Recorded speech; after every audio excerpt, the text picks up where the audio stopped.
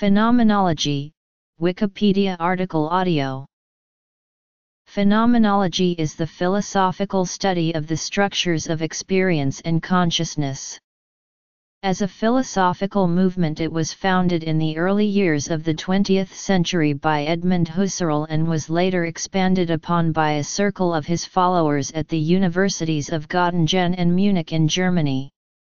It then spread to France, the United States, and elsewhere, often in contexts far removed from Husserl's early work. Overview.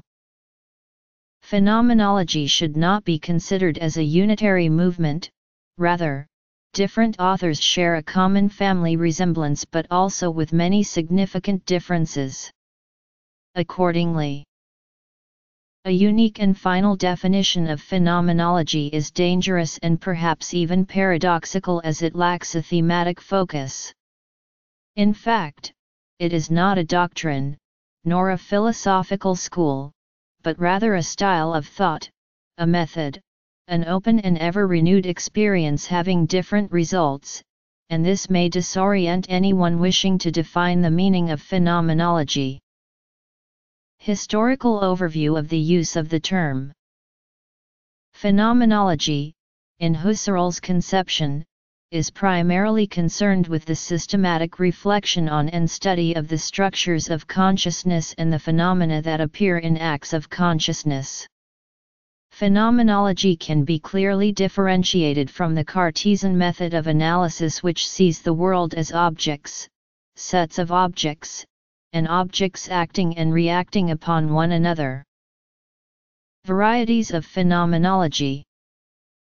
Husserl's conception of phenomenology has been criticized and developed not only by himself but also by students such as Edith Stein and Roman Ingarden, by hermeneutic philosophers such as Martin Heidegger, by existentialists such as Nicolai Hartmann, Gabriel Marcel, Maurice Merleau-Ponty, Jean-Paul Sartre, and by other philosophers such as Max Scheler, Paul Ricoeur, Jean-Luc Marion, Michel Henry, Emmanuel Levinas, Jacques Derrida, and sociologists Alfred Schutz and Eric Voegelin.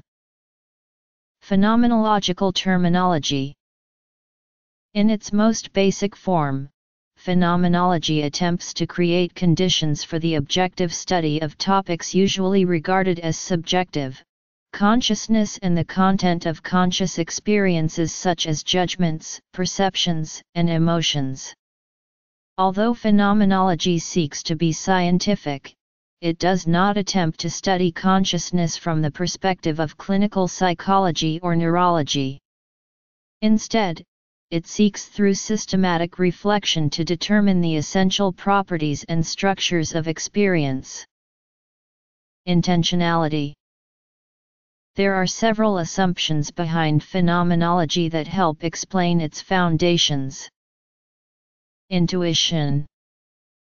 Husserl derived many important concepts central to phenomenology from the works and lectures of his teachers, the philosophers and psychologists Franz Brentano and Carl Stumpf.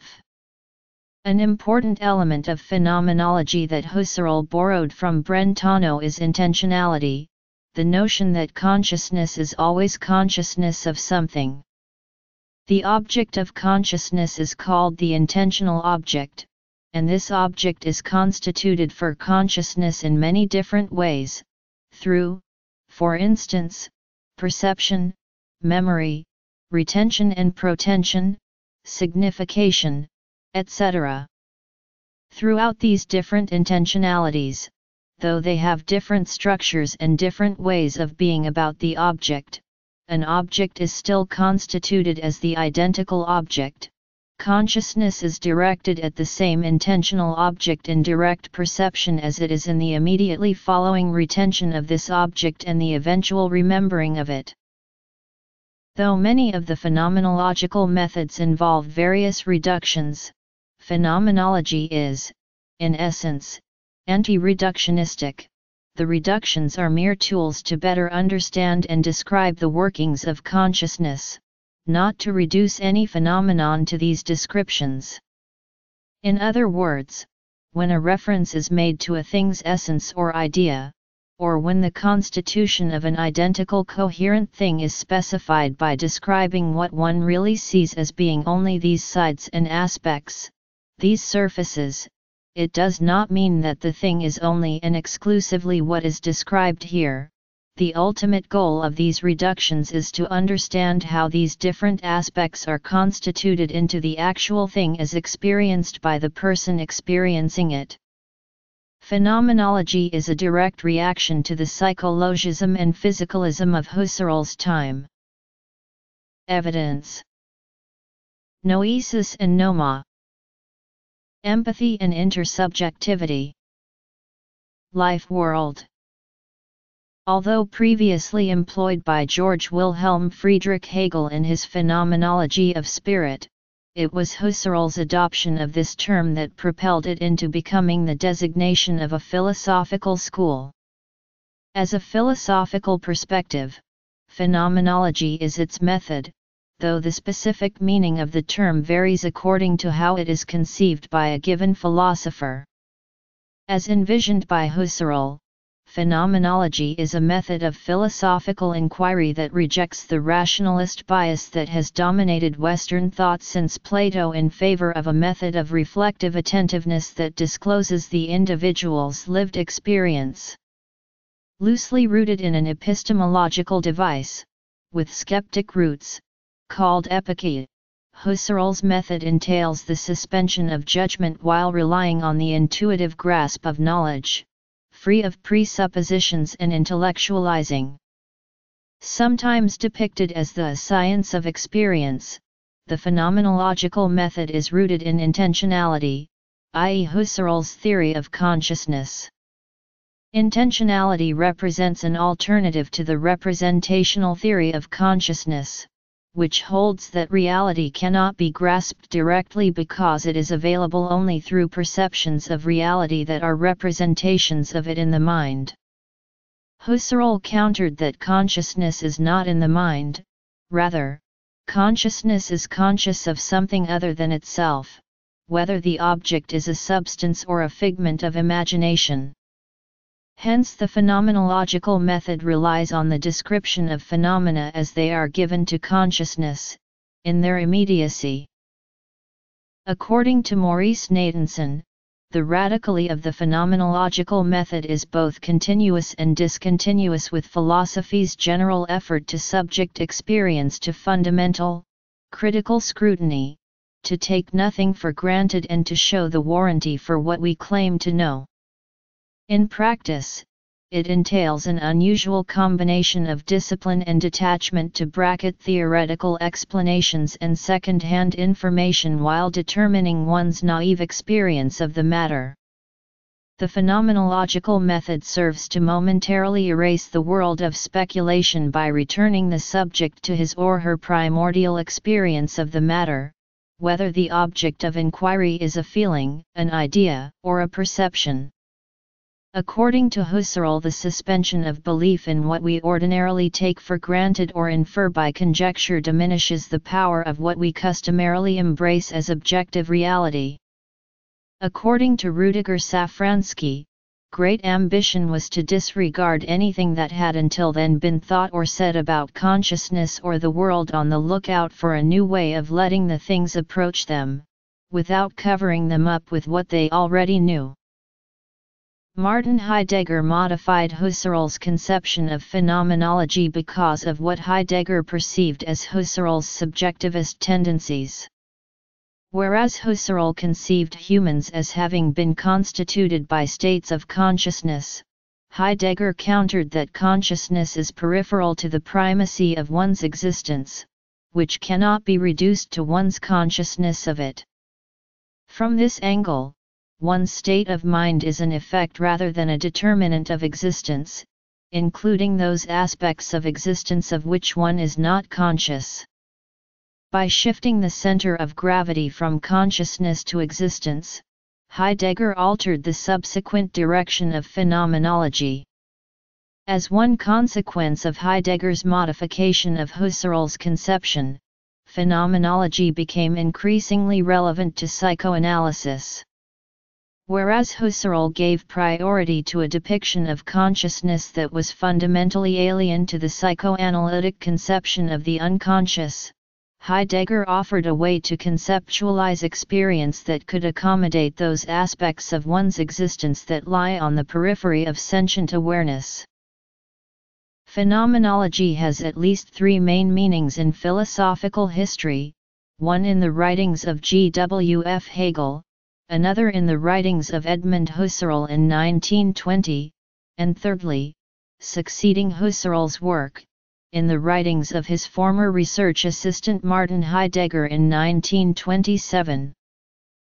Although the term phenomenology was used occasionally in the history of philosophy before Husserl, modern use ties it more explicitly to his particular method. Following is a list of important thinkers, in rough chronological order, who used the term phenomenology in a variety of ways, with brief comments on their contributions. Later usage is mostly based on or related to Husserl's introduction and use of the term. This branch of philosophy differs from others in that it tends to be more descriptive than prescriptive. The Encyclopedia of Phenomenology features separate articles on the following 7 types of phenomenology. The contrast between constitutive phenomenology or descriptive phenomenology and genetic phenomenology is due to Husserl. Modern scholarship also recognizes the existence of the following varieties: late Heidegger's transcendental hermeneutic phenomenology, Maurice Merleau-Ponty's embodied phenomenology, Michel Henry's material phenomenology, analytic phenomenology, and post-analytic phenomenology.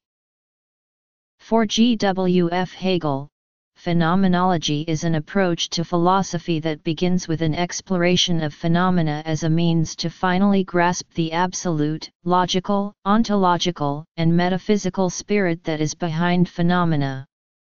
This has been called dialectical phenomenology.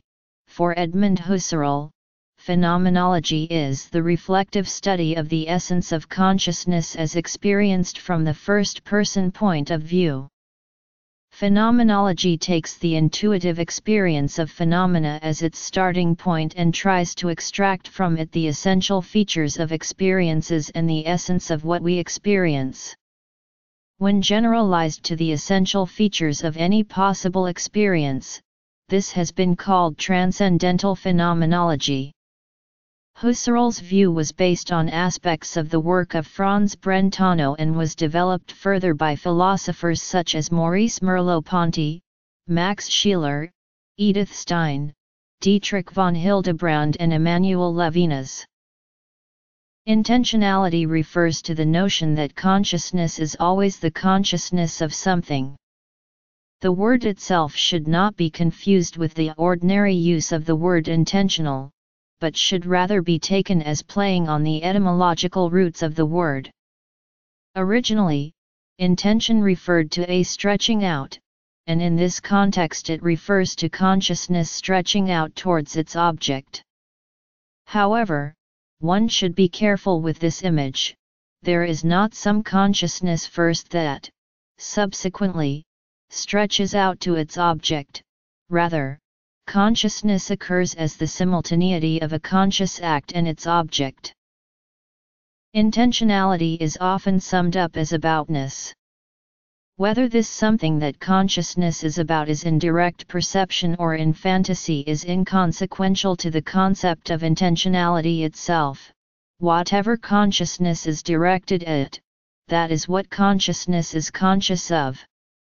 This means that the object of consciousness doesn't have to be a physical object apprehended in perception, it can just as well be a fantasy or a memory. Consequently, these structures of consciousness, i.e., perception, memory, fantasy, etc., are called intentionalities. The term intentionality originated with the scholastics in the medieval period and was resurrected by Brentano, who in turn influenced Husserl's conception of phenomenology. who refined the term and made it the cornerstone of his theory of consciousness. The meaning of the term is complex and depends entirely on how it is conceived by a given philosopher. The term should not be confused with intention or the psychoanalytic conception of unconscious motive or gain. Intuition in phenomenology refers to those cases where the intentional object is directly present to the intentionality at play. If the intention is filled by the direct apprehension of the object, you have an intuited object. Having a cup of coffee in front of you, for instance, seeing it, feeling it, or even imagining it, these are all filled intentions, and the object is then intuited. The same goes for the apprehension of mathematical formulae or a number. If you do not have the object as referred to directly, the object is not intuited, but still intended, but then emptily. Examples of empty intentions can be signative intentions, intentions that only imply or refer to their objects. In everyday language, we use the word evidence to signify a special sort of relation between a state of affairs and a proposition. State A is evidence for the proposition A is true. In phenomenology, however, the concept of evidence is meant to signify the subjective achievement of truth. This is not an attempt to reduce the objective sort of evidence to subjective opinion, but rather an attempt to describe the structure of having something present in intuition with the addition of having it present as intelligible. Evidence is the successful presentation of an intelligible object, the successful presentation of something whose truth becomes manifest in the evidencing itself. In Husserl's phenomenology, which is quite common, this pair of terms, derived from the Greek nous, designate respectively the real content, noesis, and the ideal content, noma, of an intentional act. The noesis is the part of the act that gives it a particular sense or character. This is real in the sense that it is actually part of what takes place in the consciousness of the subject of the act. The noesis is always correlated with a noma. For Husserl, the full noma is a complex ideal structure comprising at least a noematic sense and a noematic core. The correct interpretation of what Husserl meant by the noma has long been controversial, but the noematic sense is generally understood as the ideal meaning of the act and the noematic core as the act's referent or object as it is meant in the act. One element of controversy is whether this noematic object is the same as the actual object of the act or is some kind of ideal object. In phenomenology, empathy refers to the experience of one's own body as another.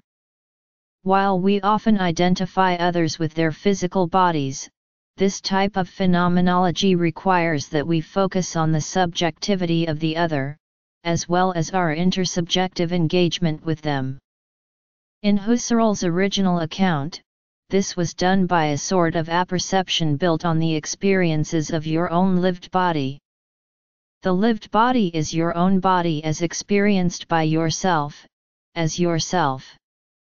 Your own body manifests itself to you mainly as your possibilities of acting in the world.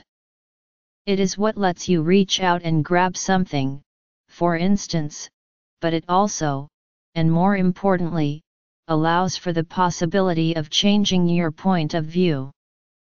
This helps you differentiate one thing from another by the experience of moving around it, seeing new aspects of it, and still retaining the notion that this is the same thing that you saw other aspects of just a moment ago.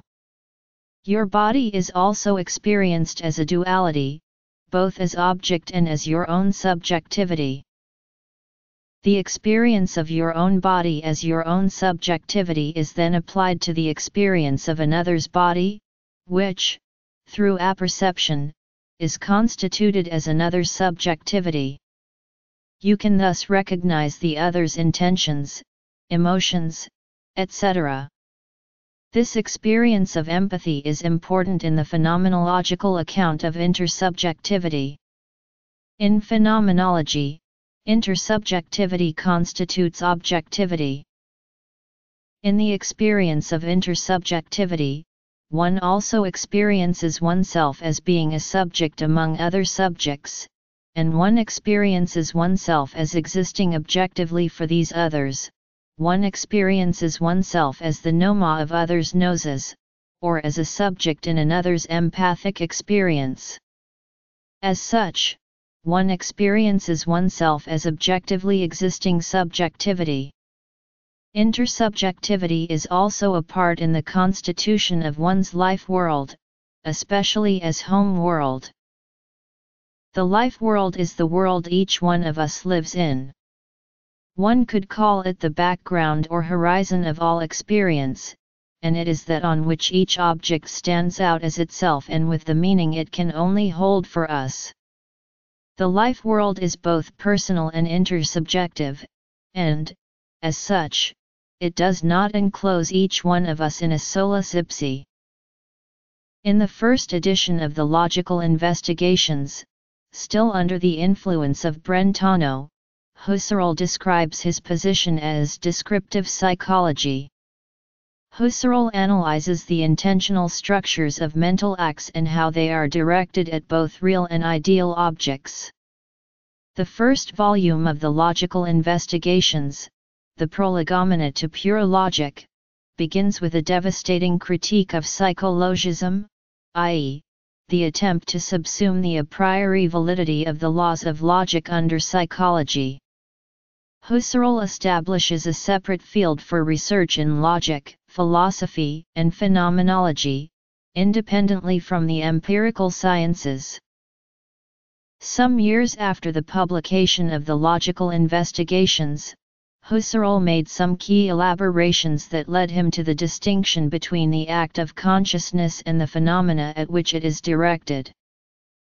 What we observe is not the object as it is in itself, but how and inasmuch it is given in the intentional acts. Knowledge of essences would only be possible by bracketing all assumptions about the existence of an external world and the inessential aspects of how the object is concretely given to us. This procedure Husserl called epoche. Husserl in a later period concentrated more on the ideal, essential structures of consciousness.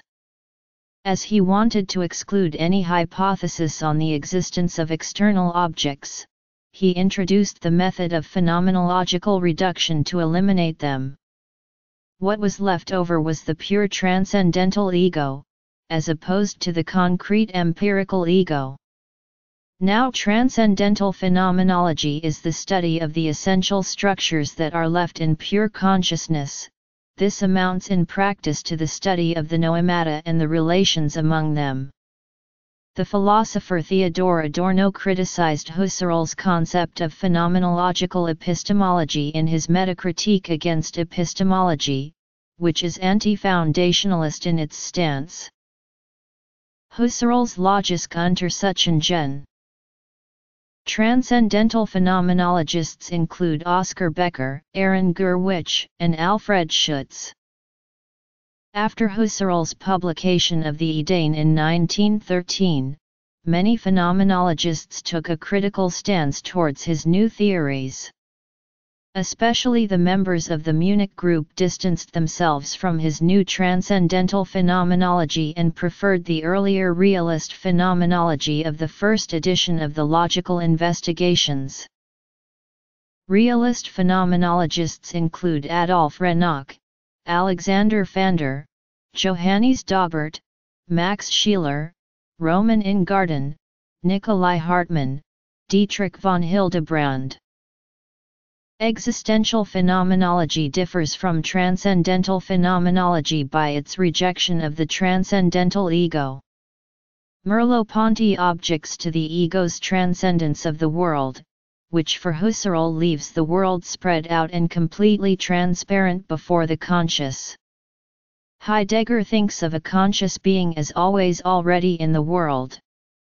Transcendence is maintained in existential phenomenology to the extent that the method of phenomenology must take a presuppositionless starting point transcending claims about the world arising from, for example, natural or scientific attitudes or theories of the ontological nature of the world. While Husserl thought of philosophy as a scientific discipline that had to be founded on a phenomenology understood as epistemology, Martin Heidegger held a radically different view. Heidegger himself states their differences this way. According to Heidegger, philosophy was not at all a scientific discipline, but more fundamental than science itself. According to him, science is only one way of knowing the world with no special access to truth. Furthermore, the scientific mindset itself is built on a much more primordial foundation of practical, everyday knowledge. Husserl was skeptical of this approach, which he regarded as quasi-mystical, and it contributed to the divergence in their thinking. Instead of taking phenomenology as prima philosophia or a foundational discipline, Heidegger took it as a metaphysical ontology. Being is the proper and sole theme of philosophy. This means that philosophy is not a science of beings but of being. Yet to confuse phenomenology and ontology is an obvious error. Phenomena are not the foundation or ground of being. Neither are they appearances, for, as Heidegger argues in Being and Time, an appearance is that which shows itself in something else, while a phenomenon is that which shows itself in itself. Transcendental phenomenology after the Ideen. While for Husserl, in the Epoche, being appeared only as a correlate of consciousness, for Heidegger being is the starting point. While for Husserl we would have to abstract from all concrete determinations of our empirical ego, to be able to turn to the field of pure consciousness, Heidegger claims that the possibilities and destinies of philosophy are bound up with man's existence, and thus with temporality and with historicality. Realist phenomenology. Existential phenomenology. Friedrich Christoph Ettinger, German pietist, for the study of the divine system of relations, Johann Heinrich Lambert, mathematician, physician, and philosopher, known for the theory of appearances underlying empirical knowledge, Immanuel Kant, in the Critique of Pure Reason, distinguished between objects as phenomena, which are objects as shaped and grasped by human sensibility and understanding, and objects as things in themselves or noumena, which do not appear to us in space and time and about which we can make no legitimate judgments. G.W.F. Hegel challenged Kant's doctrine of the unknowable thing in itself, and declared that by knowing phenomena more fully we can gradually arrive at a consciousness of the absolute and spiritual truth of divinity, most notably in his Phenomenology of Spirit, published in 1807. Karl Stumpf, student of Brentano and mentor to Husserl, used phenomenology to refer to an ontology of sensory contents. Edmund Husserl established phenomenology at first as a kind of descriptive psychology and later as a transcendental and eidetic science of consciousness.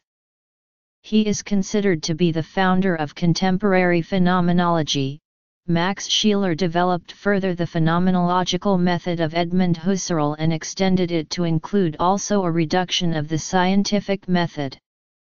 He influenced the thinking of Pope John Paul II, Dietrich von Hildebrand, and Edith Stein. Martin Heidegger criticized Husserl's theory of phenomenology and attempted to develop a theory of ontology that led him to his original theory of Dasein, the non-dualistic human being. Alfred Schutz developed a phenomenology of the social world on the basis of everyday experience that has influenced major sociologists such as Harold Garfinkel, Peter Berger, and Thomas Luckmann. Francisco Varela, Chilean philosopher and biologist. Developed the basis for experimental phenomenology and neurophenomenology. Noetic refers to the intentional act of consciousness. Noematic refers to the object or content, which appears in the noetic acts. Eastern thought. Technoethics. Phenomenological approach to technology. However, ontological being and existential being are different categories, so Heidegger's conflation of these categories is, according to Husserl's view, the root of Heidegger's error. Husserl charged Heidegger with raising the question of ontology but failing to answer it, instead switching the topic to the Dasein, the only being for whom being is an issue. That is neither ontology nor phenomenology, according to Husserl, but merely abstract anthropology. To clarify, perhaps, by abstract anthropology, as a non-existentialist searching for essences, Husserl rejected the existentialism implicit in Heidegger's distinction between being's coexistence as things in reality and their being as it unfolds in Dasein's own reflections on its being in the world, wherein being becomes present to us, that is unconcealed. Heidegger's approach. Existential phenomenologists include Martin Heidegger, Hannah Arendt, Karl Jaspers, Emmanuel Levinas, Gabriel Marcel, Jean-Paul Sartre, Paul Ricoeur, and Maurice Merleau-Ponty. Some researchers in phenomenology see possibilities of establishing dialogues with traditions of thought outside of the so-called Western philosophy, particularly with respect to East Asian thinking, and despite perceived differences between Eastern and Western. Furthermore, it has been claimed that a number of elements within phenomenology have some resonance with Eastern philosophical ideas, particularly with Zen Buddhism and Taoism. According to Tomonobu Imamichi, the concept of Dasein was inspired, although Heidegger remained silent on this, by Okakura Kakuzo's concept of Das in der Weltsein expressed in the Book of Tea to describe Zhuangzi's philosophy, which Imamichi's teacher had offered to Heidegger in 1919, after having studied with him the year before. The Hubert Dreyfus approach. There are also recent signs of the reception of phenomenology within scholarly circles focused on studying the impetus of metaphysics in the history of ideas in Islam and early Islamic philosophy, such as in the works of the Lebanese philosopher Nader el-Bizri.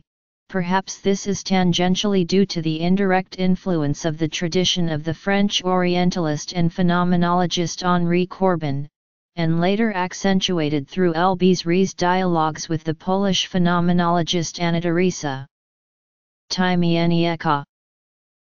In addition, the work of Jim Ruddy in the field of comparative philosophy combined the concept of transcendental ego in Husserl's phenomenology with the concept of the primacy of self-consciousness in the work of Sankaracharya. In the course of this work, Ruddy uncovered a wholly new eidetic phenomenological science, which he called convergent phenomenology. This new phenomenology takes over where Husserl left off, and deals with the constitution of relation-like, rather than merely thing-like, or intentional objectivity. James Moore has argued that computers show up policy vacuums that require new thinking and the establishment of new policies.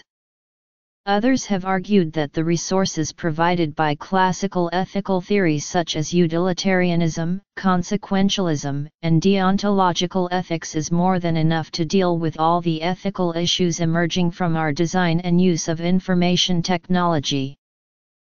For the phenomenologist, the impact view of technology as well as the constructivist view of the technology/society relationships is valid but not adequate. They argue that these accounts of technology, and the technology/society relationship, posit technology and society, as if speaking about the one does not immediately and already draw upon the other for its ongoing sense or meaning. For the phenomenologist, society and technology constitute each other, they are each other's ongoing condition, or possibility for being what they are. For them, technology is not just the artifact. Rather, the artifact already emerges from a prior technological attitude towards the world. For Heidegger, the essence of technology is the way of being of modern humans, a way of conducting themselves towards the world that sees the world as something to be ordered and shaped in line with projects, intentions, and desires, a will to power that manifests itself as a will to technology. Heidegger claims that there were other times in human history, a pre-modern time, where humans did not orient themselves towards the world in a technological way simply as resources for our purposes. However, according to Heidegger, this pre-technological age is one where humans' relation with the world and artifacts, their way of being disposed, was poetic and aesthetic rather than technological. There are many who disagree with Heidegger's account of the modern technological attitude as the enframing of the world. For example, Andrew Feenberg argues that Heidegger's account of modern technology is not borne out in contemporary everyday encounters with technology. Christian Fuchs has written on the anti-Semitism rooted in Heidegger's view of technology. In critiquing the artificial intelligence program, Hubert Dreyfus argues that the way skill development has become understood in the past has been wrong. He argues, this is the model that the early artificial intelligence community uncritically adopted.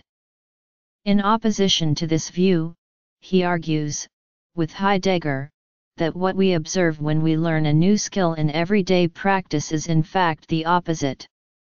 We most often start with explicit rules or preformulate approaches and then move to a multiplicity of particular cases, as we become an expert. His argument draws directly on Heidegger's account in Being and Time of humans as beings that are always already situated in the world.